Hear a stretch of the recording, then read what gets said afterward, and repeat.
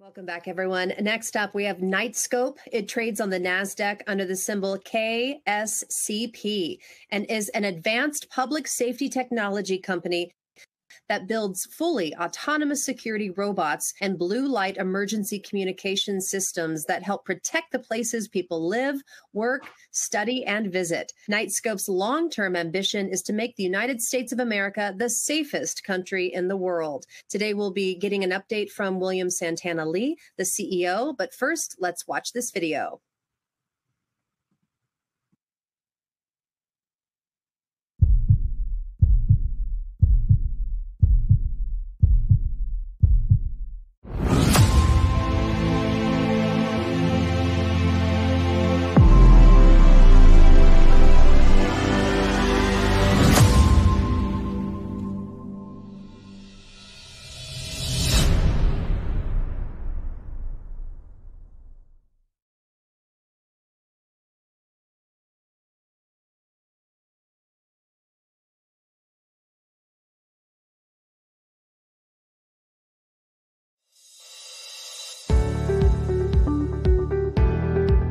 In the spirit of continuing to engage our original investor base, welcome our new investors from the public markets, and improve our communication with our friends on Wall Street, we're going to devote part of this town hall to reviewing some of the financial highlights from our recently filed quarterly report on Form 10-Q for the first quarter of 2023, as well as share some current events that may be of interest to our stockholders and potential investors.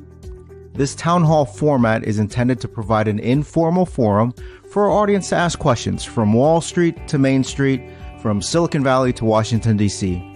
If we're going to achieve our long-term mission of making the U.S. the safest country in the world, we're going to need the entire country engaged, and today is part of it. Of course, any and all figures presented today in this presentation should be read in the full context of the company's recent regulatory filings and risk factors, and those are available for you at ir.knightscope.com. Now let's get to the numbers. Last year in 2022, we recorded $5.6 million in aggregate revenue, and that's from both service and product for the year, reflecting an over 60% growth rate from the prior year. Additionally, at the end of 2022, we built up a backlog of approximately $3.9 million in new orders, and by the 19th of March of 2023, as reported in our 2022 10-K, that number had increased significantly to $5.2 million, which is almost the same amount of the revenue for the entirety of 2022. The significant top line and backlog increases are attributed to our acquisition of Case Emergency Systems during the fourth quarter of 2022. With respect to the first quarter of 23, there are three key points. First, I am pleased to report that for the first quarter of 2023, we recorded approximately $2.9 million in revenue over the first 3 months of the year, which is an over 300% improvement over the first quarter of 2022. This included a year-over-year increase in service revenue of approximately 85%. Service revenue includes our ASR machine as a service revenue, as well as maintenance and support revenue related to the blue light towers and call boxes, which is the primary driver of the significant increase as compared to the first quarter of 2022.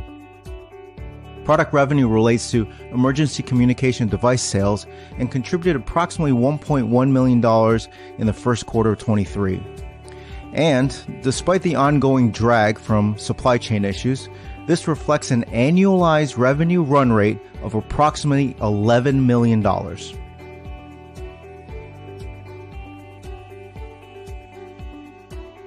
Second, with our focus on top-line revenue growth and cost reductions taking effect during the first quarter, we had a significant positive swing from a gross loss in first quarter of 2022 of $549,000 to a gross loss during first quarter of 2023 of $213,000, a nearly $336,000 improvement. The increase in gross margins is primarily attributable to positive margins generated by our product sales. On a percentage basis, gross margins moved from a negative 58% gross margin to a negative 7% gross margin, and our plans are in place to continue to improve our service and product margins as we scale up. Comparing first quarter of 2022 to first quarter of 2023 on a per share basis, we improved significantly from a 30-cent loss per common share to a 6-cent loss. Last year, we noted our plan was to achieve profitability in the next 24 months, and we have made positive movements in that direction. We plan to continue growing the company, and we believe our sales pipeline is strong, and increasing sales will allow us to grow, drive economies of scale, and better leverage our fixed cost base. Third, during the first quarter of 2023, despite supply chain challenges, we're able to reduce our backlog of new orders from its peak of $5.2 million reported in our 2022 10K down to $4.7 million in about 30 days. However, given the ongoing positive demand for our technologies, our multi-million-dollar backlog of orders is continuing to increase.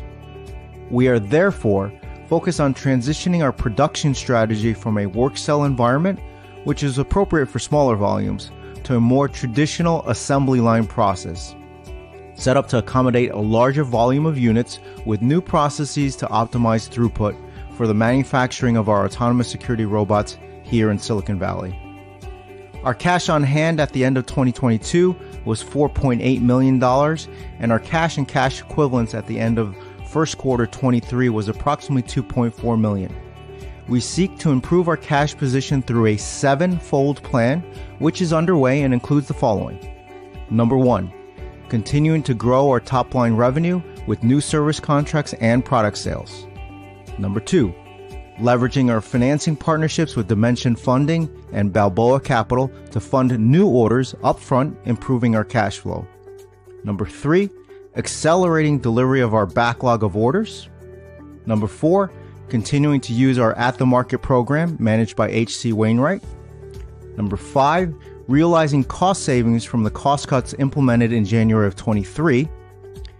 Number 6, reducing our variable costs related to our ASRs, such as telecommunications, service, and cloud costs to improve our margins. And number 7, exploring a possible non-dilutive debt offering to continue to fuel our growth. As a follow-on to the 10 Town Hall Marathon we conducted last month, we'll now transition to the live portion of the Town Hall for questions from our longtime investors, new retail investors, institutions, and analysts. Thank you.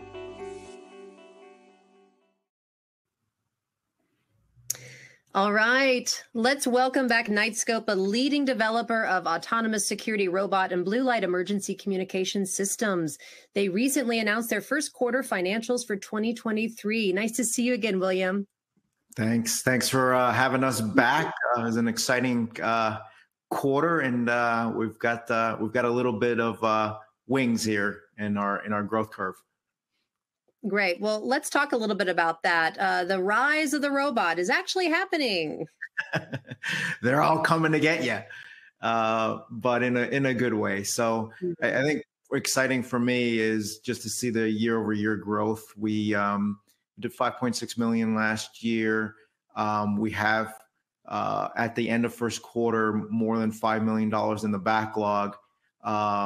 And the year's just getting started. So for us to have that amount of demand this early in the year bodes well.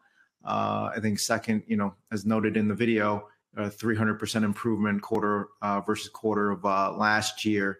So the robots are on the way, and we're growing. And assuming we keep the same run rate of first quarter, that'll put us at about a $11 million annual run rate, which again will double the sales so long as we kind of end the year there, which to me is kind of exciting. We're growing, the technology is getting accepted. We're working towards profitability, so things are heading in the right direction. Well, yes, growth is always good. Hash that out a little bit for us. Why is that multi-million-dollar backlog of new orders so important for the company? I think it's good and bad news. Sometimes I feel like I'm in the I Love Lucy episode where they got in the assembly plant and too many chocolates going by. Yeah. Like, the team's trying to ship stuff, and then the sales team shows up and puts more in, which is a healthy thing, right? One of our teammates internally was joking, like, one day we're going to have or maybe he wasn't joking. One day we're going to have $1 billion backlog of orders, and like you want the backlog to be healthy. You don't want it to get too big versus kind of where you're at. We still have some supply chain issues that we're working through, but we are shipping. So that's promising. And then just the acceptance from clients we signed our big deal with NYPD last month, and we're working to deliver on that here in the second quarter. We've continued to make announcements of semiconductor companies, commercial real estate, schools, et cetera. So we're making some good progress. Congratulations on that. Are you doing anything to cut costs? Oof, lots of things to cut costs. I think a handful, besides the 20% reduction in force we did at the beginning of the year, looking at reducing our telecom costs, reducing our cellular telecom costs, reducing our cloud costs, service, and then also the efficiency. If you saw it in the video, we have the beginnings of setting up a proper assembly line for these machines now that we've got higher volumes. And just notionally, the current production machine, the K5, takes us 120 hours to build one machine. This new machine, will take less than 20 hours, or maybe said differently, instead of building one machine a week, probably building 1 or 2 machines a day is going to add a huge improvement in our margins. William, talk a little bit about what is happening in New York City. I'm going to be going there in a few weeks, and my sweet father does not want me riding the subways. So what's the climate like up there? So if you didn't catch it, you certainly should check out go to knightscope.com/rise, and you can see a little bit of what the mayor and NYPD announced last month with us. It was a little crazy and surreal for me. We had the Robot Roadshow pod police escorted into Manhattan, which was just very emotional for a lot of us. And 3 days there in Manhattan, in Times Square, getting New Yorkers to have a chance to come look, feel, see, touch, ask questions about the robots, how they work, and be as transparent as possible. But it's been publicly noted, and the mayor is certainly put an exclamation point on it. The NYPD's 33,000 or so officers, and they're losing 3,000 to 4,000 a year. And we're needing new tools and kind of a new way to reimagine public safety. So if we can get the machines to do the monotonous, computational, heavy work, and let the humans get redeployed at locations where they're sorely needed. And we're going to start at a train station in Manhattan to do the night shift, basically, and be able to have NYPD remotely monitor the location. And maybe you don't need as many humans at that location, and you can redeploy them where, again, as they're sorely needed. So it's a little bit of putting new tools and advanced technologies for 911 dispatch to be able to see, feel, be able to have eyes, ears, and their voice on the ground in multiple locations at the same time. We have a question from Thomas Friedner. It seems like demand is good, but supply is tight. So can you give us updates on the DC plant facility that was talked about last year? That wasn't the plant. That was an office that we're looking to set up once we have the FedRAMP approval. For those of you not familiar with FedRAMP, it's a 2-year plus nightmare cybersecurity review process we've been going through the U.S. federal government. We're still hopeful. We don't have it's a little bit of a black box, but we're hopeful this year we'll get an ATO, or authority to operate. Our sponsor is the U.S. Department of Veterans Affairs.